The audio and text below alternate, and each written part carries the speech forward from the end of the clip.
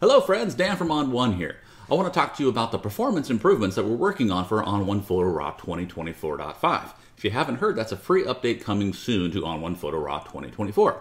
Now with every update, we strive to improve the performance in every release. And usually we can eke out a boost here and there which will have a positive impact on your workflow. However, this is the big one.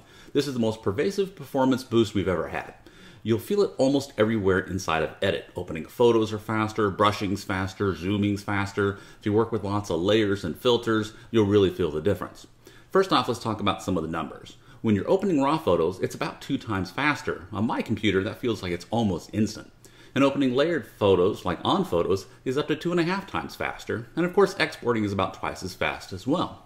And when you work on deep stacks of layers and filters, it's going to be faster to manipulate them, especially when it comes to adjusting sliders and using the brush tools.